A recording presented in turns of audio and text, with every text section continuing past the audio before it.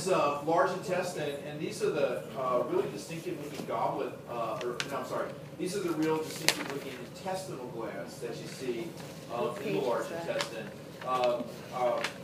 Lots and lots of goblet cells arranged in this very kind of distinctive looking pattern, almost like little flowers. And the reason you see so many goblet cells in the large intestine is because they secrete mucus, which aids in absorption. Because the large intestine absorbs mostly water, electrolytes, vitamins, and things like that. So you kind of need that extra aid for absorption. So if you want to, let me show you what these look like under a real high power, but I don't really think you'll need a super high power. But so yeah, so see they're really kind of interesting looking, the way in which they're arranged. So obviously those little light colored structures in there are the goblet cells, and in large quantities in the mucosal layers of the large intestine.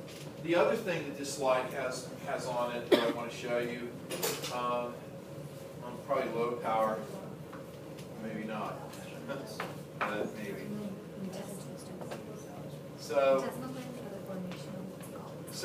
So look at this. This magnification on the large intestine is really a good one.